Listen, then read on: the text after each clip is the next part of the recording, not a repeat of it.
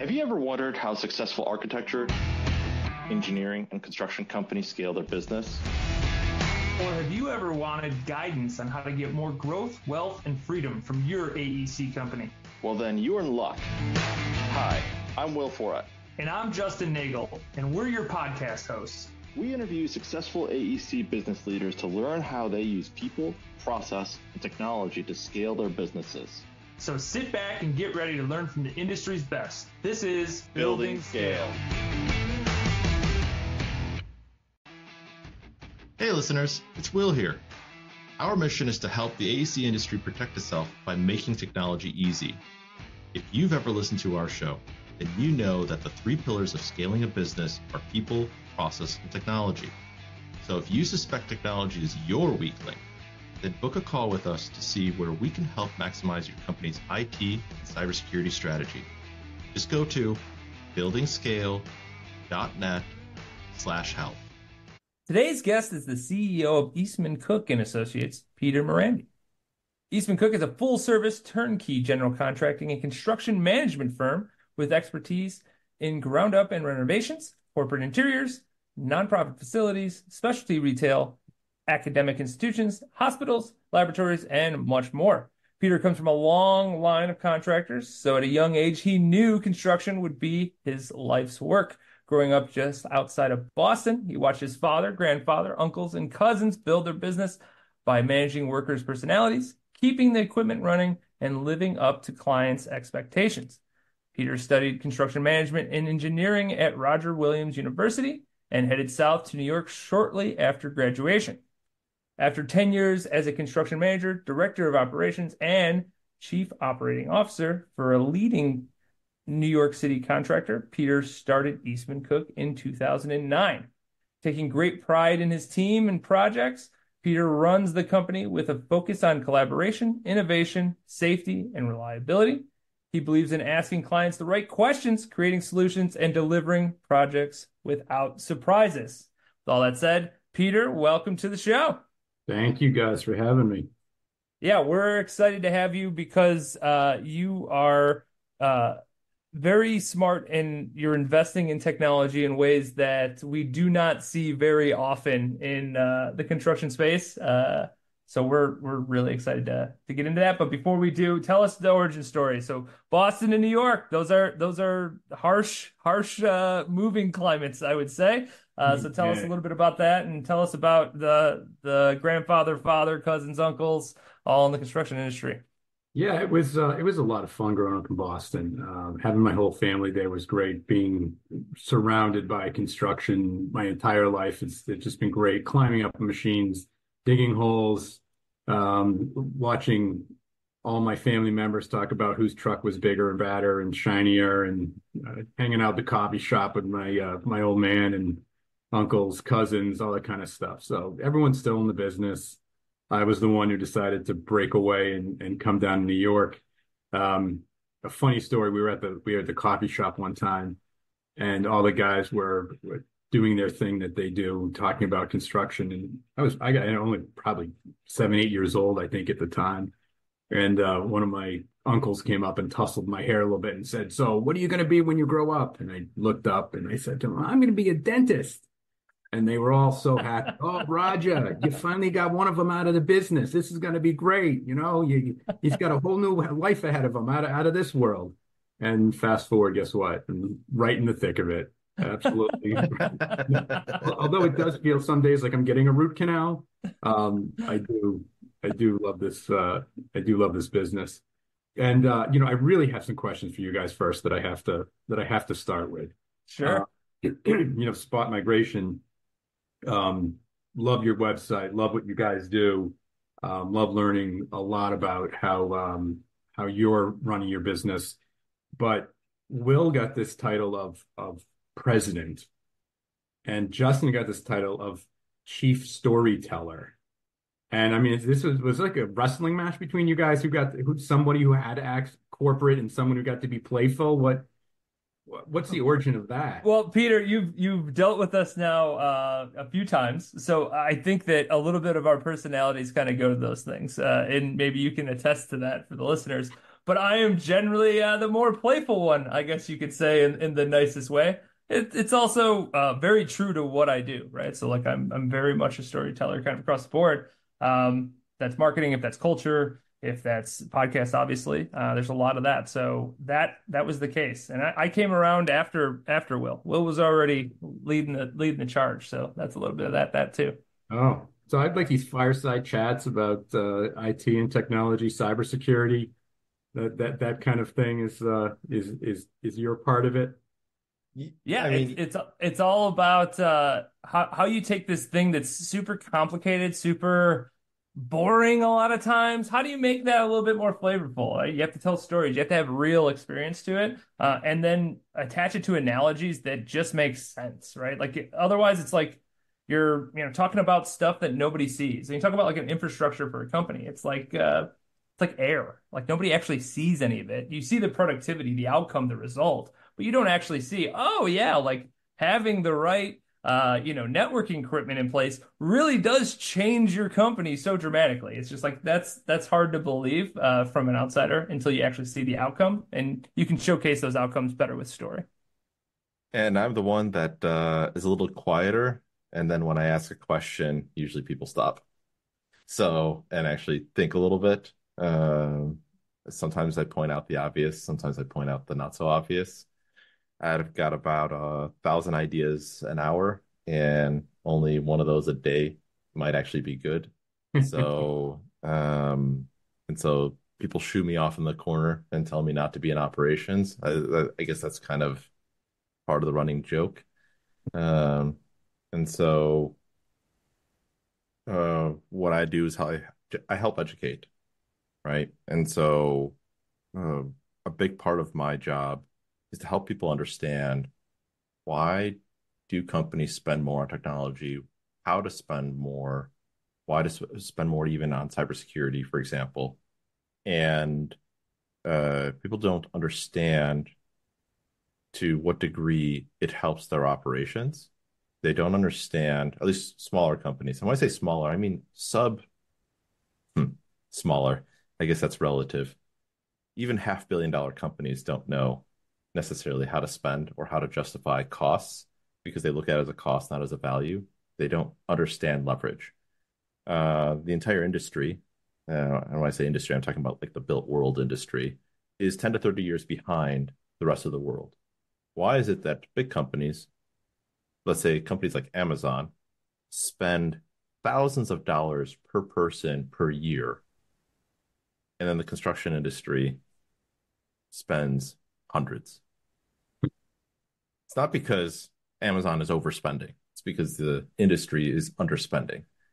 Construction costs and efficiencies have only gone up. So construction efficiencies have only gone up about 10%, whereas the rest of the world has gone up about 700%. I wouldn't even think it would be 10%. So yeah, it's a pretty good statistic. I say all the time, people ask me about technology and how we're advancing this and that. And I said, well, at the end of the day, we still just put bricks on top of bricks. Mm-hmm. So, trying to improve on something that's been going on for thousands and thousands of years, there's always a challenge, but we figure out, ways to do it. I do. I got to throw you guys some kudos about this idea you have about making technology reliable. We're following the same type of mantra when we're doing our projects. What we're trying to do is let a client do what they do best, and let us do the construction. Just hand it over this way, and I think that you guys are probably doing the same thing in your world. Do what you do best and outsource the rest. That's the term that we use. Yeah.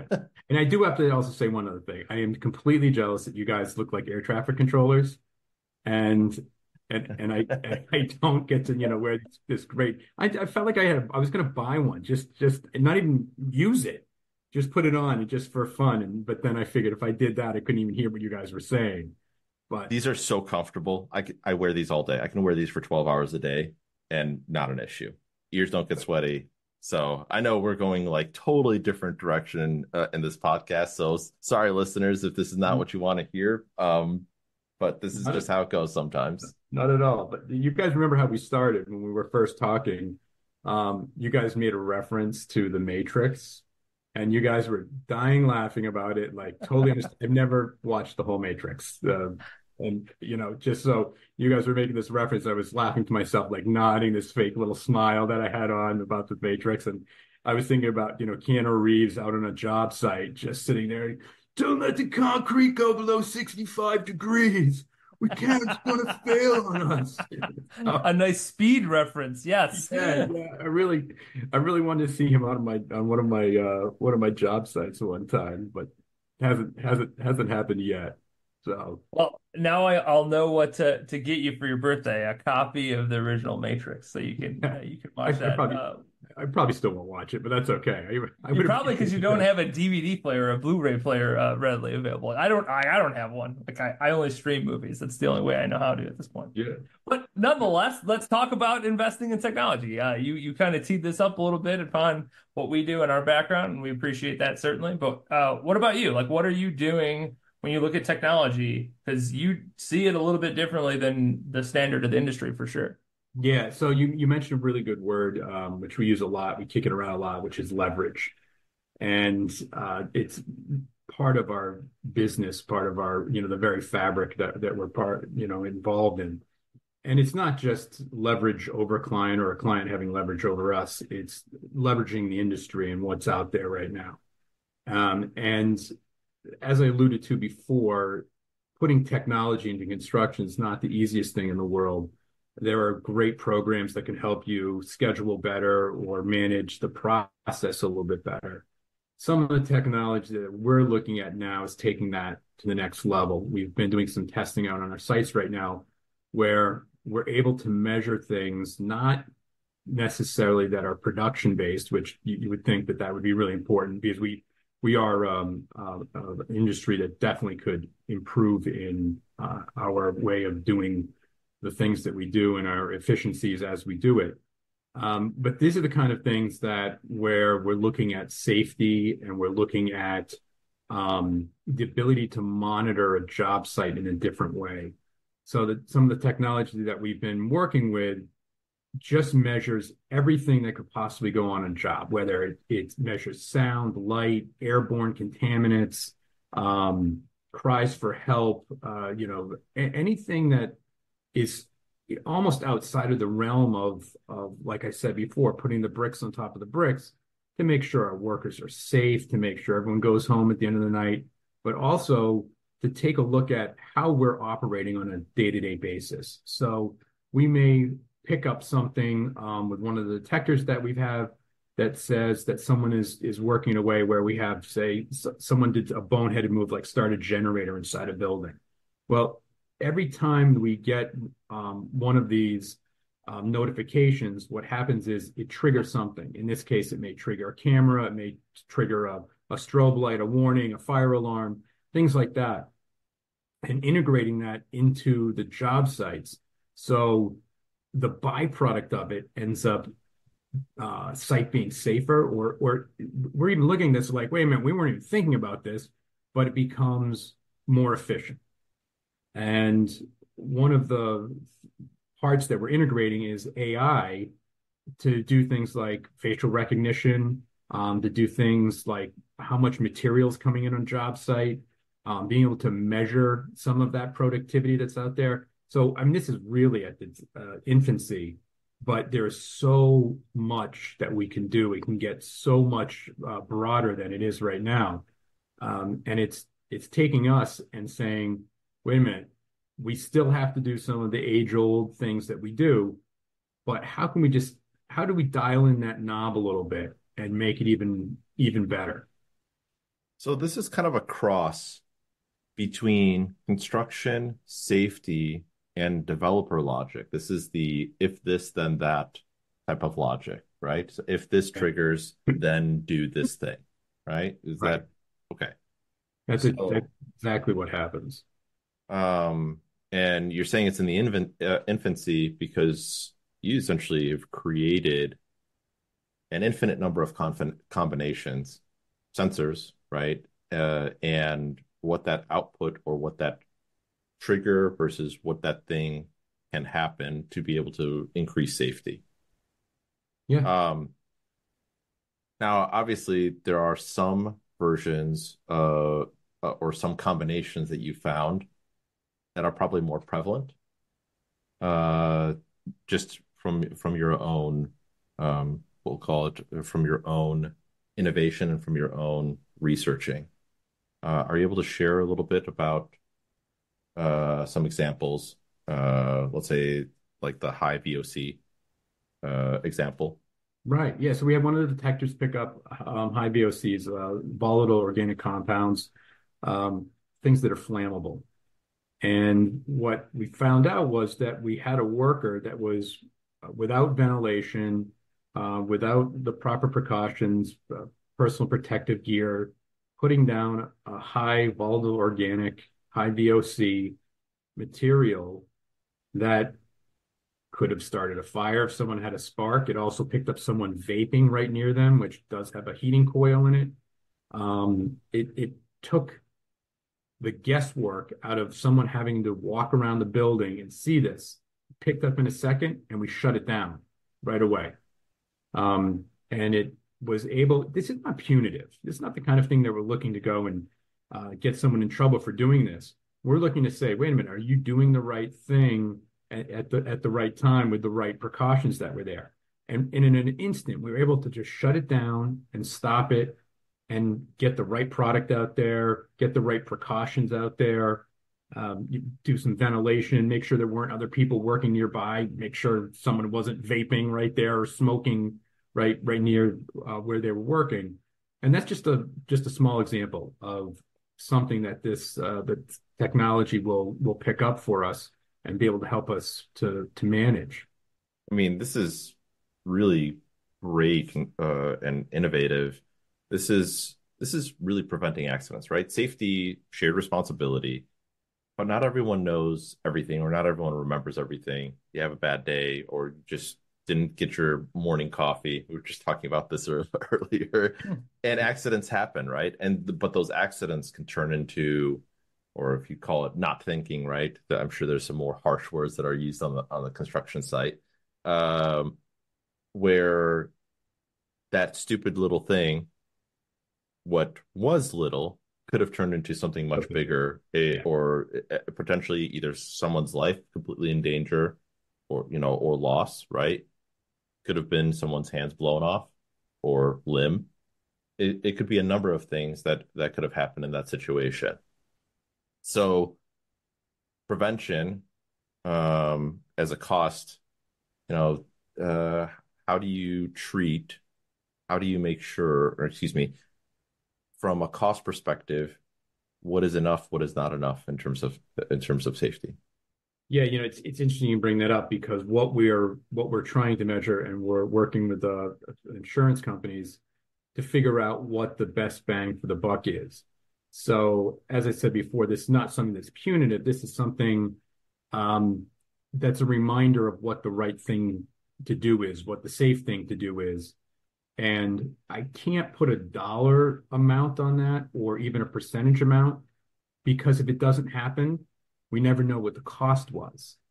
So even just putting in measures like this, which is minuscule compared to what a construction claim is worth, or when someone's life is altered dramatically because there's an accident on a job site, that's where the real savings is in this scenario, is being able to know that someone went home safe, or that they were just reminded on a so part of, like, one of the features that we can add into this is a laser grid.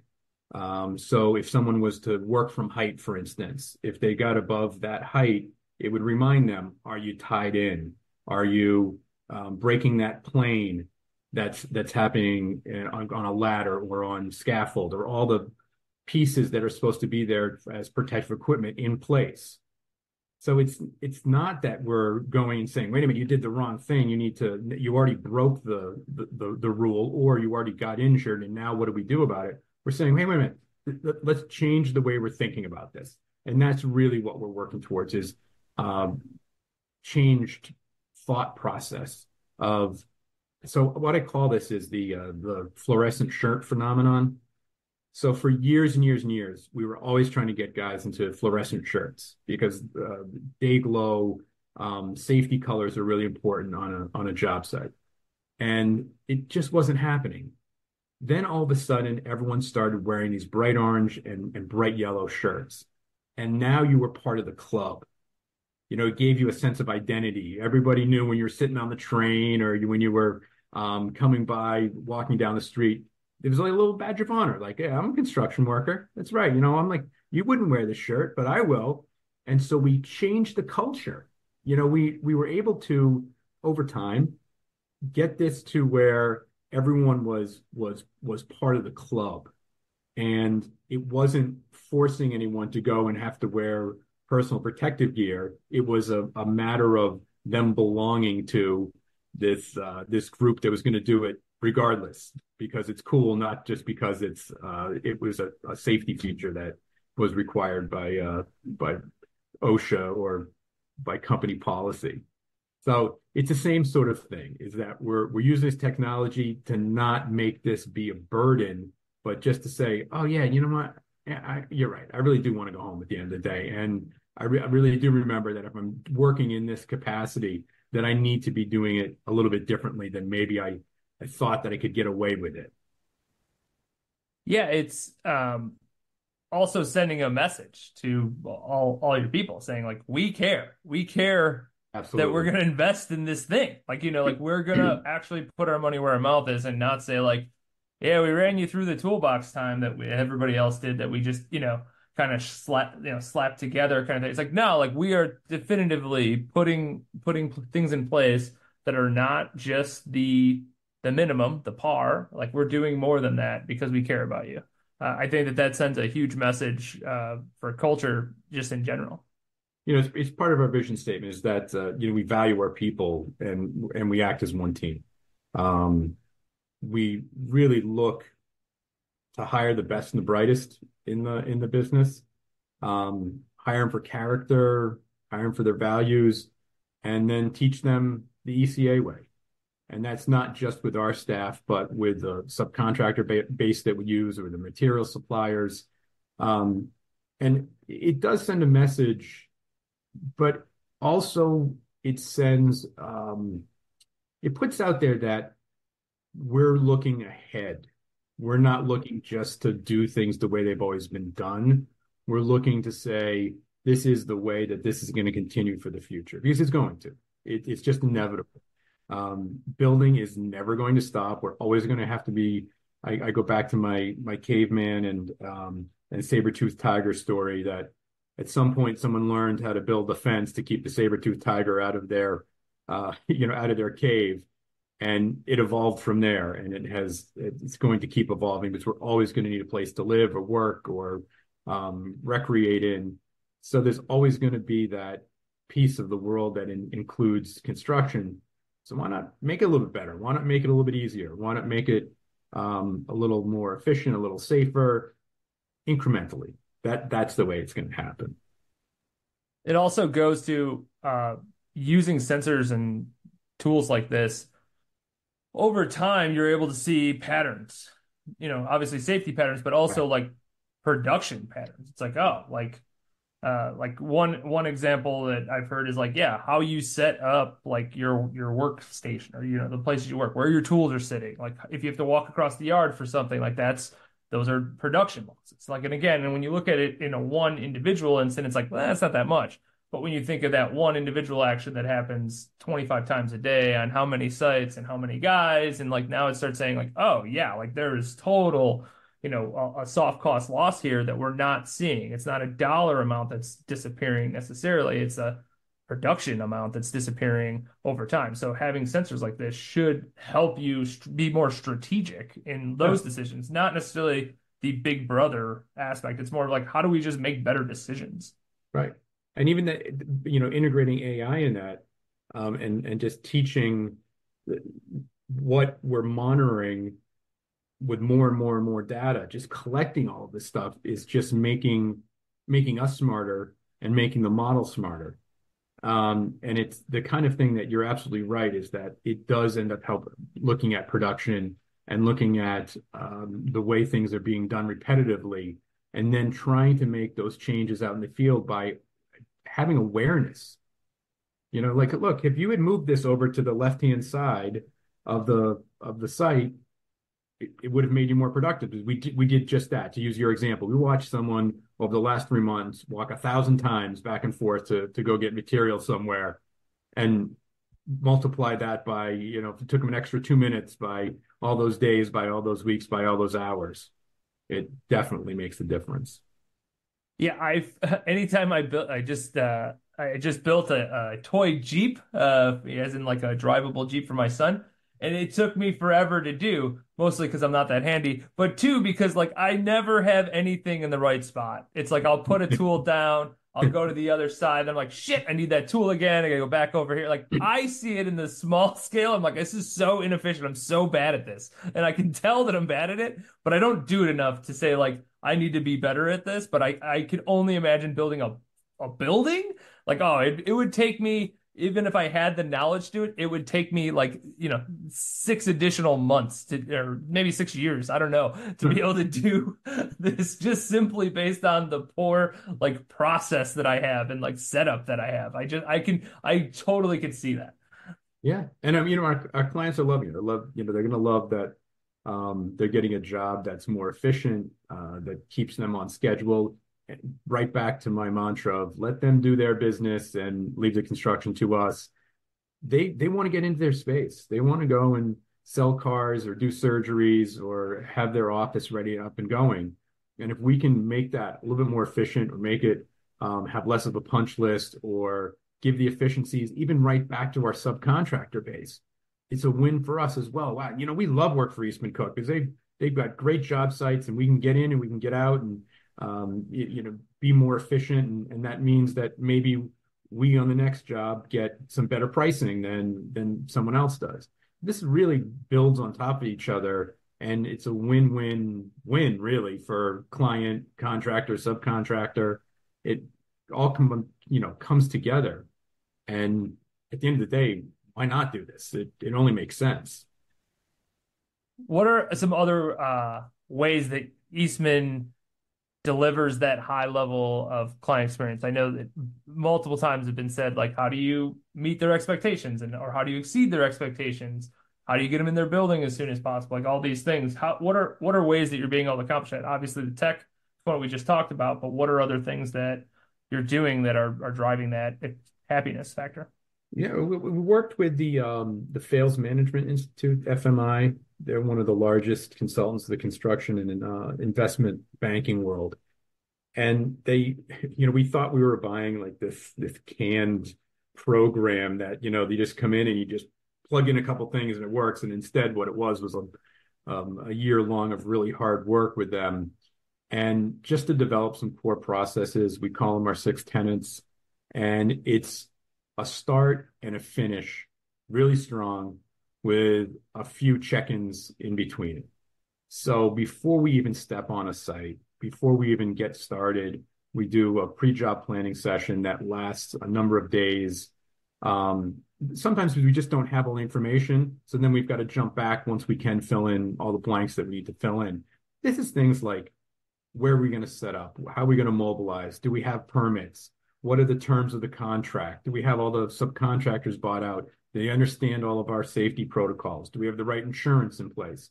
All the things that you want to make sure are done well before you step foot on the job site. And it's just the preparation before we get to the starting line. And then once that gun goes off, we're ready to go. We're ready to rock and roll. And sometimes it even means having to take a deep breath and saying, okay, I know when you wanted to start, but let us get this set up right.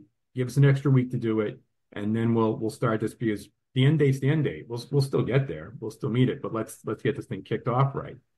Our teams are all required to give us a stand and deliver, which really says, yeah, we're ready. We went through it. We did the pre-job planning. We talked to the client. We've got everything set up. Sure you're good? We're good. Okay, let's go. And then it's not like this free-for-all that just happens and you're just really hoping that, oh, this thing is going to get done, this project's going to get built by the end of the year. And we check in with our teams, third of the way through the project, 2/3 of the way through the project. We're looking at them to come and say, okay, here's what's working. Here are what the rocks in the roads are. How do we get around them? How's the client feeling? What do they think about this? We're on schedule. We're on budget. We're close to it. What do we need? Modify a bit.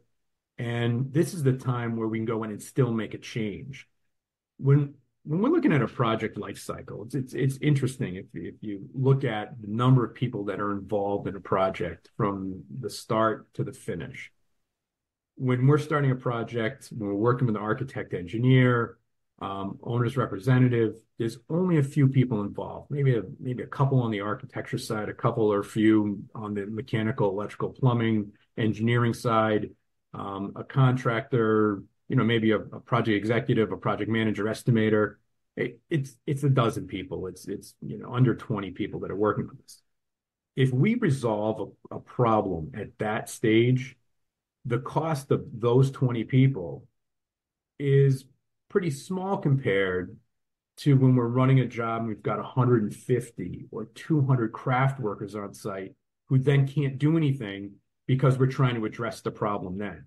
So it's a 10x cost if we do it later in the project when we're working, when we've already started, than if we figure things out early on.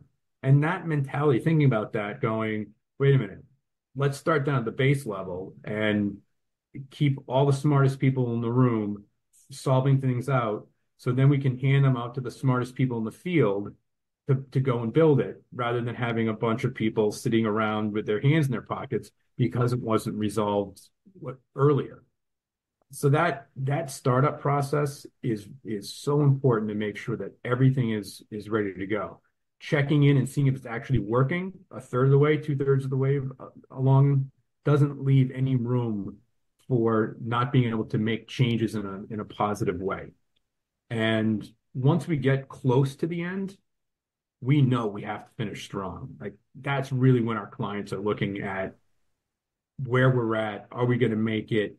And we give them that information in a way that says, yes, we are. And maybe we've got a challenge over here, or maybe we've got something that we're doing well on this side of the project. The other thing that it gives them is the opportunity to say, oh yeah, by the way, I forgot to tell you, I need the southwest corner done first because we have some specialized equipment coming in there. And we're still flexible enough at that time to say, okay, focus the crews over there, get that area done for them, even though it's going to be done before the rest of the project. It gives some feedback to us. How are we going to exit the project really strong? We're going to have the sign-offs and inspections and all the things that are required that we need to go and then turn the project over to them. And after that sigh of relief comes when we do get a project completed and a happy, smiling client, we go back and say what worked on the project, what was great, who were good subcontractors, what do we think about the client, what do we think about the process, and then really taking a deep look into, is there anything we could have done better? Could we have utilized technology better? Could we have utilized our subcontractor base better? What things would our client, when we do the next job for them, like us to see us do? And then we take all this information and we dump it into an internal database that we have, and we're using it for the next time we do a similar job. We keep pricing that way. We keep production that way, schedules. We go back and look at these things and say, oh yeah, don't forget in the last one, we missed this, or we could have done this better. And we build that into the next project that we're doing. So there is an evolution that goes along with the 13 years that we've been in business of how we're doing things, and not just restarting and hitting, like starting a new game every time. We're going back and we're reviewing the tapes from the previous game and the game before that and the games from 5 years ago, and using that information to make the next job even better.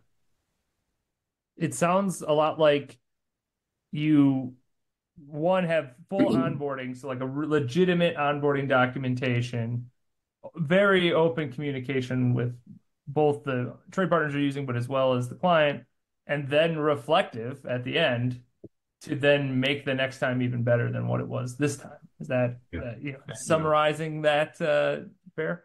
Very much so. Very much so. We use this concept. Jim Collins has it in Good to Great. I mean, he's one of my favorites. I just love him. A great interview. Doesn't do it very often, but he is a really great interview. And he has this flywheel concept. And I'm sure you guys are familiar with it. He wrote a monolith as well afterwards because he felt like, I just love the way this guy thinks, right? He goes, I wrote a book. It's a huge best-selling book. And he tells a whole story about that book almost never got published. But then he goes back and rereads it and says, you know what? I didn't really describe the flywheel enough. So I'm going to write a little, 100-pager or 70-something pager on it just to make sure I got my point across, just for fun. And this, all this stuff has that same kind of effect to it. It's that same flywheel. Like if you get this thing going, like if we hire the right people, if we create a collaborative culture, if we align with the right subcontractors and the right clients, and we get into the right markets, all of a sudden we get this thing going when we get increased profits, increased productivity. Then all of a sudden we're right back up at the top where we can go and hire even more of the best and brightest in the industry. We can get even better clients. We can get better subcontractors. We can work on what we love doing is collaborating and figuring, like I talked about, the sort of the bottom of that triangle where we have the work with the architect and engineer. We can do more of that. And then when we hit the top of the triangle where, like I said, you've got 150, 200 craft workers out there, their productivity goes up because we have this thing, this momentum that just starts spinning and starts going. So, using his flywheel concept and carrying that throughout the company, we've been doing, and all of a sudden, it's fun when I'm walking on a job site and someone's like, "Oh yeah, remember that thing you talked about, the flywheel?" I'm like, "Oh my God, you were listening? Like you were actually listening?" Like, I just do this to make myself sound really smart. I actually didn't know you guys would get something out of it, but they do, and that whole thing then allows us to turn around and we set up our goals for the next year. Look at what our backlog is going to be. Look at what our client mix is going to be, and be able to set some parameters around what it is that we want the company to be evolving and changing.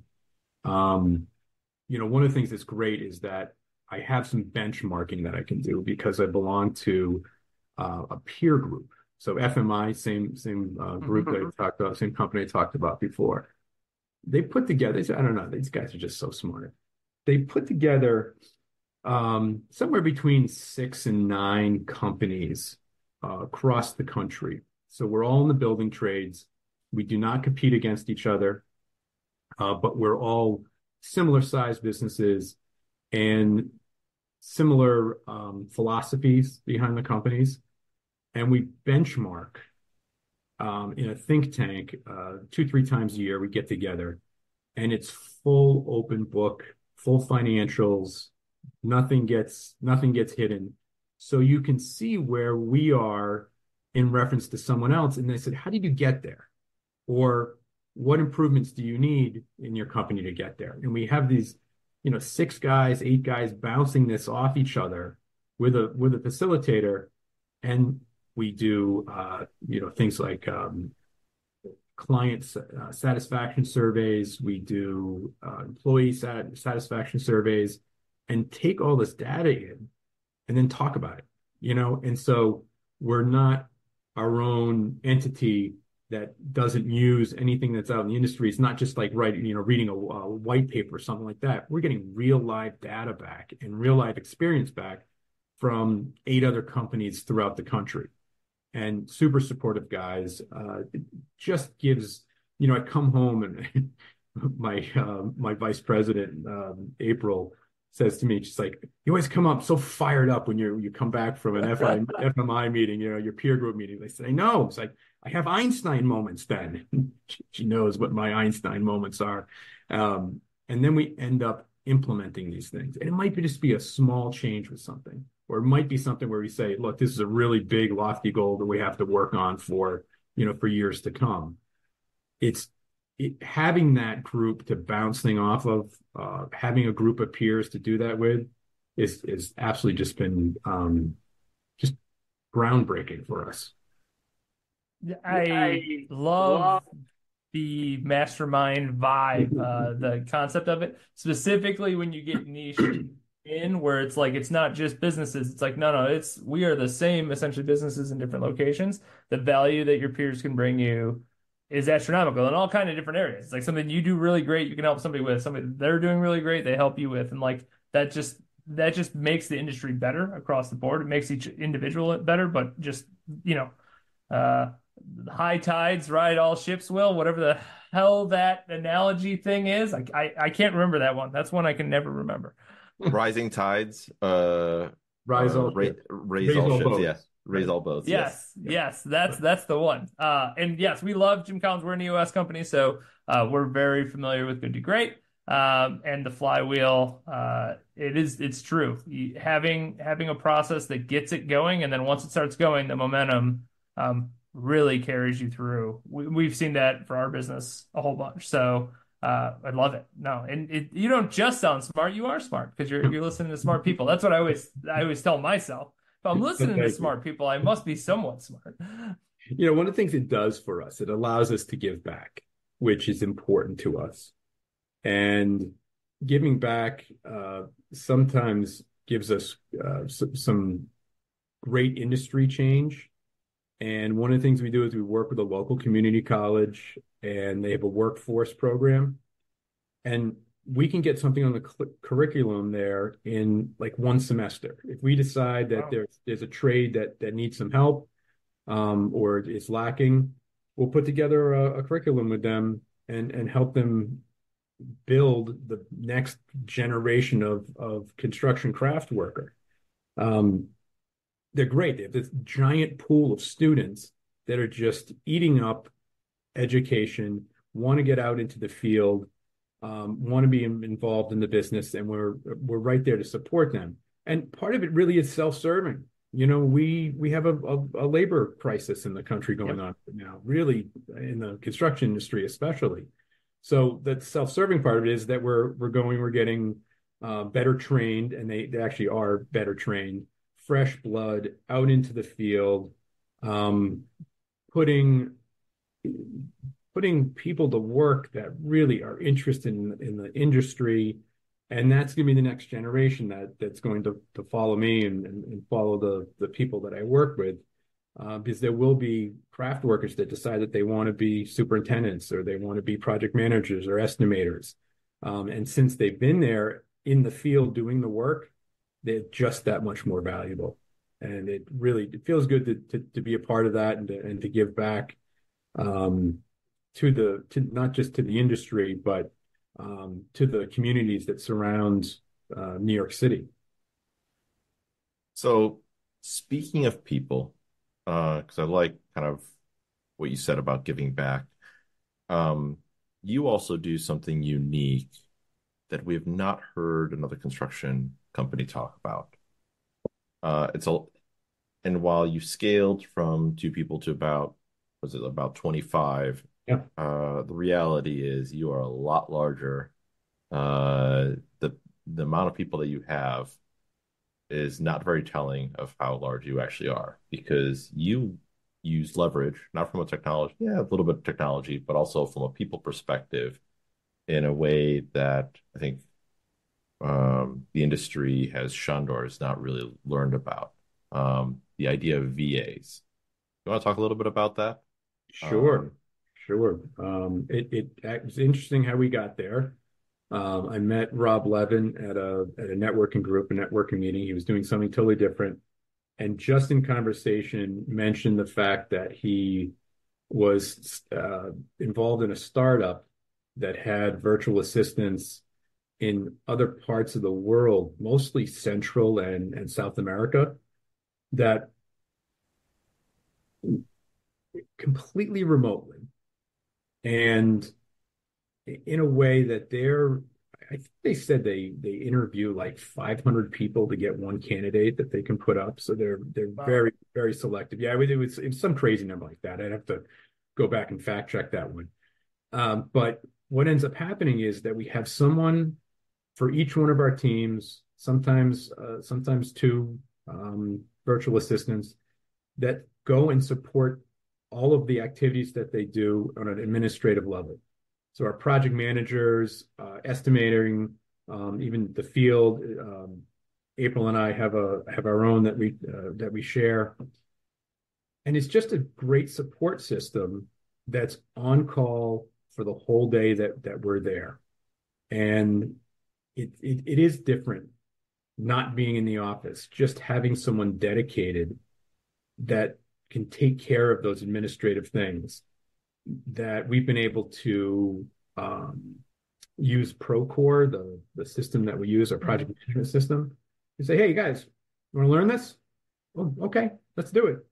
And next thing you know, they're working the Procore project management system for us. And it takes the project manager or the estimator, it takes those tasks that they have and it frees them up to do some things that they may even be better at. And that's just using as much leverage, to use that word again, to be able to say, I have this crazy expression that I use, the $1,000 an hour rule. Like if it's not worth $1,000 an hour, don't do it. And everyone has the same version of that all the way along the way. And now we're finding out that we've got better follow up with our subcontractor base, that we've got better information going into our job site requirements and into our submittals, and all of the parts and pieces that have to happen behind the scene are running same thing. It's on this great intricate little like Swiss watch, because we've got these teams together that just they just collaborate unbelievably. Things just happen. I don't even know about half the stuff, to be honest with you, because there's no problems with it. So it works out great. Adds to the flywheel effect, right? If you're getting them to do the activities that, and to your point, right? Hey, we're actually following up faster. Like now, right. Now the thing that is a pain in my ass, not it's hard, it's just a pain in my ass that I can't do or don't want to do or have other shit that's more important to do. Now that somebody else, I can put that on their plate. It actually creates the experience better for the trade partners you have or a client, depending on whatever their task is. So yeah, well, feedback's an important thing for us. So being able to get feedback quickly, subcontractor's bidding, not bidding. The subcontractor needs to supply a submittal on a certain product that they're using. The speed of that feedback has gone up greatly. And that when you have something that's a long lead item, or you have a bid due date, or you have a project completion date coming due, having that even incremental change is huge. It really is. Goes back to the same thing that I talked about before. We could have as many craft workers as we want to in the field, but if we don't have the materials because they were a long lead item and they get ordered on time, it doesn't work. So you go back and you say that, there's one or two people that handled that and got it done efficiently and got it done right. Now, all of a sudden, we're out in the field and everyone keeps the production rolling. Mm-hmm. So VAs, or you like to call them RAs, because there's RAs, right? Remote assistants, right? Because they're not actually virtual, right? They actually are real people. Yes. So... They're not in the Matrix. Maybe this is where that comment came from. This is right. Man, we just came full circle. Bam. So, can you talk about, because I think there's a little bit of there's a hesitance around remote workers, right? If you're not in the office, if you're not directly interfacing with people, then they're either A, not going to be as efficient, or there's going to be, more churn. Like you're going to have to rehire these people constantly. Can you talk about your experience on what that actually looks like? What it actually looks like is very task oriented. And at the end of the day, we get a report on what happened and what didn't happen that day, which we don't get anywhere else.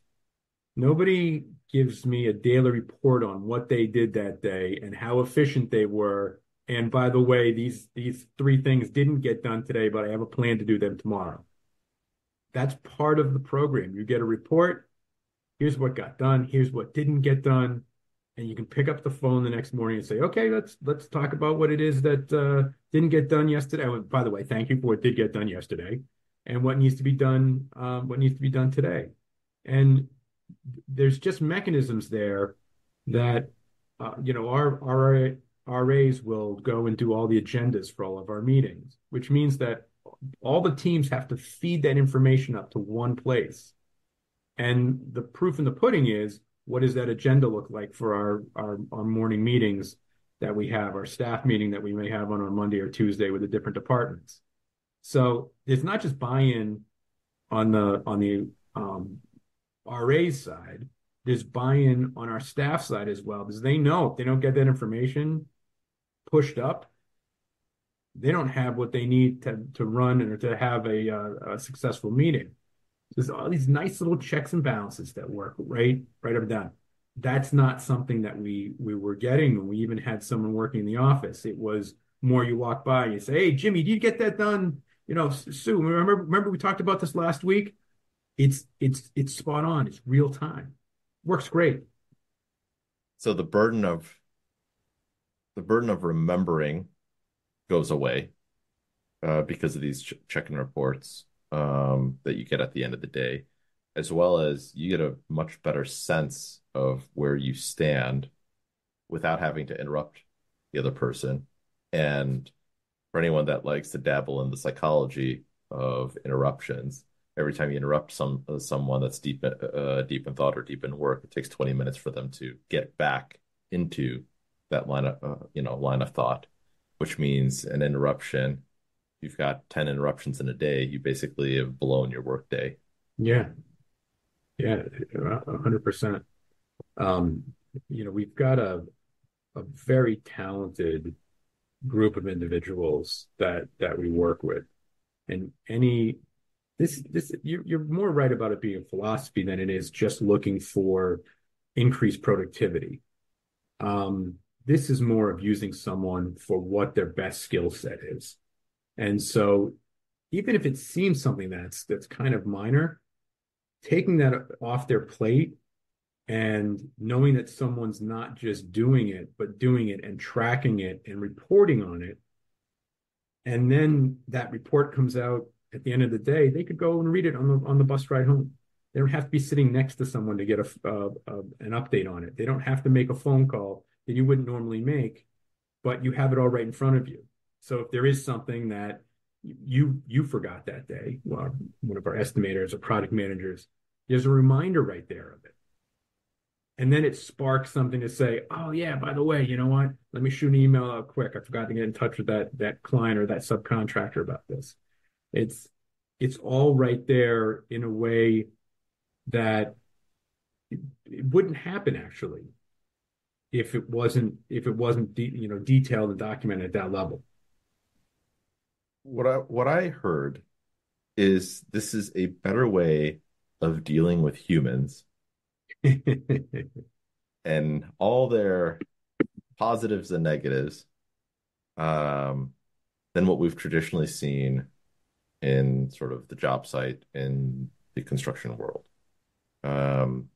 And what I've also heard is that there's plenty of room for improvement, but you've got something figured out just with dealing with the human aspect of,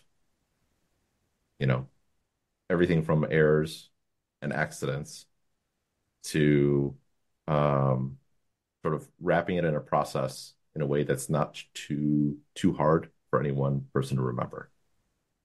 Yeah, I go back to my story in the coffee shop where the guys just weren't bragging about how, if their trucks being bigger or better, or their equipment being newer. Um, they really were benchmarking each other, or benchmarking against each other, where they were talking about different projects that they were working on. And there was some bravado, don't get me wrong, around how fast they got it done, or how much better this guy was than that guy, or this new piece of equipment that they had. But they were doing the same thing. They were over a cup of coffee. They were saying, how do we get this a little bit better? Um, it came out as, I'm better than you, but there was a lesson in it. There was a lesson in how do we improve on what we're doing, um, and how we're doing it. Now, don't get me wrong. None of my family or any of the guys that we were competing against would have ever said that. But the lesson that I learned as a kid was that's exactly what was going on.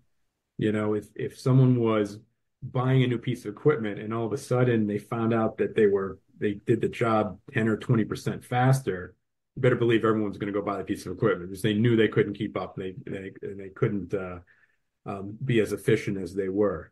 And then be able to apply that to different models throughout, throughout the area, whether, there's always a great story that I love that my dad used to tell me is that he worked for a guy and they did a job over in Martha's Vineyard. That's an island right off of Cape Cod, not very easy to get to.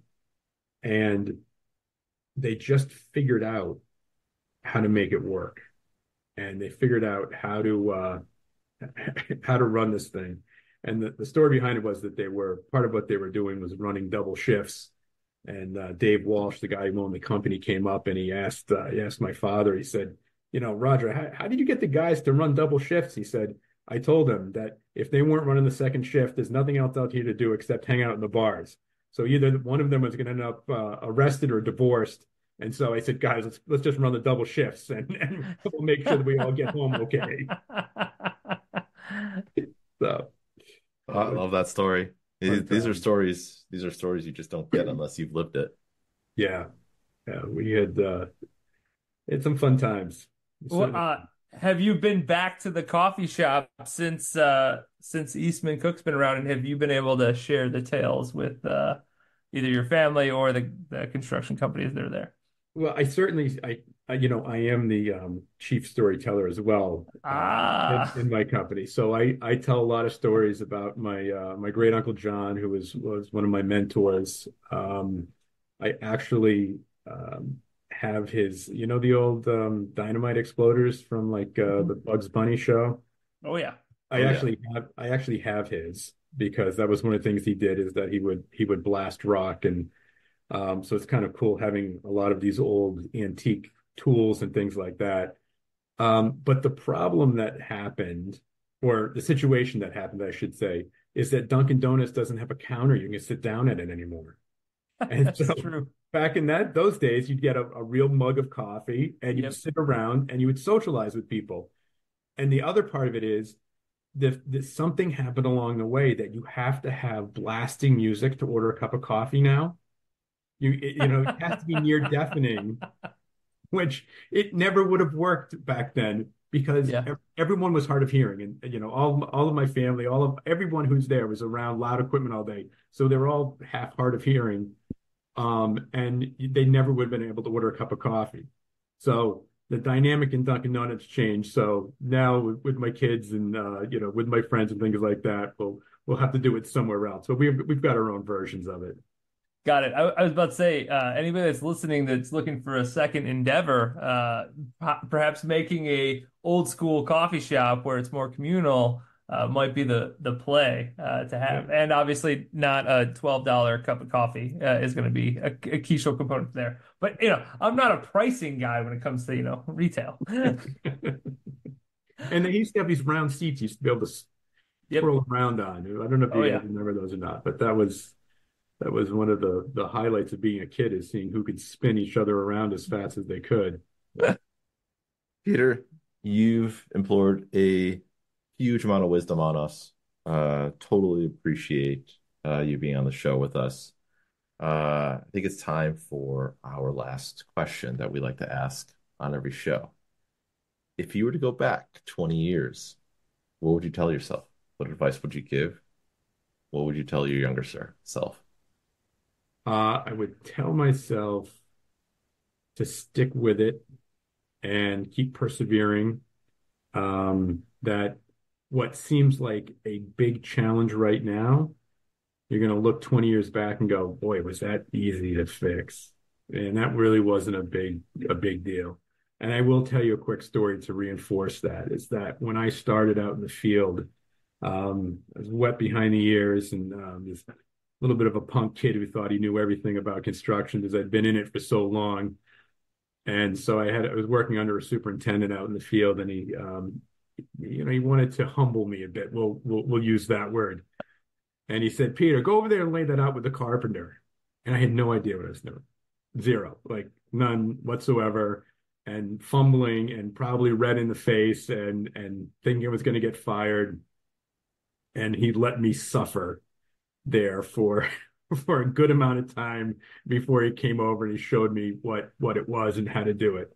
And it was a great lesson. And I will tell you, if he asked me the same question today, I'd knock it out of the park. It's like, it'd be no problem at all. We could do this, that, and we've got it all done. And that would be like the 20-year look back, something that I thought was a huge issue at the time that I could never figure out, that I was going to get fired for. Now I look at it and I say, really wasn't that big of a deal. Love that wisdom. Love the story too. I know I've done that a few times. So putting someone, lighting the fire underneath their seat and seeing how they deal with it. When they're, I'll use your term, the punk kid that thinks they know everything. For sure. Justin, why don't you close this out? Yep, absolutely. This has been awesome. We're going to throw all your social links and all that stuff in the show notes. But if somebody wanted to get a hold of you and Eastman Cook, what's the best way for them to do that? Certainly go to our website, eastmancook.com. I can be emailed at peter@eastmancook.com. If you look for us, you'll find us. Got it. No, for sure. And is there anything else you'd like to tell the people before we say our goodbyes? No, keep on building. And this is the way that America has been great. It's been our foundation for the starts of the company, for the starts of our country, and we're going to keep doing it. And we're just going to keep doing a little bit better every day. 1% better every day. Love it. Well, listeners, we had a blast. I hope you enjoyed this chief storyteller and me and Will. And until next time, adios. Adios. Take care, guys. Thanks for listening to Building Scale. To help us reach even more people, please share this episode with a friend, a colleague, or on social media.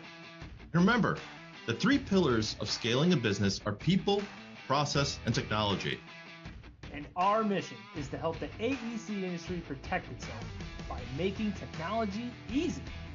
So if you think your company's technology pillar could use some improvement, book a call with us to see how we can help maximize your IT and cybersecurity strategy. Just go to buildingscale.net/help. And until next time, Keep building scale. Scale.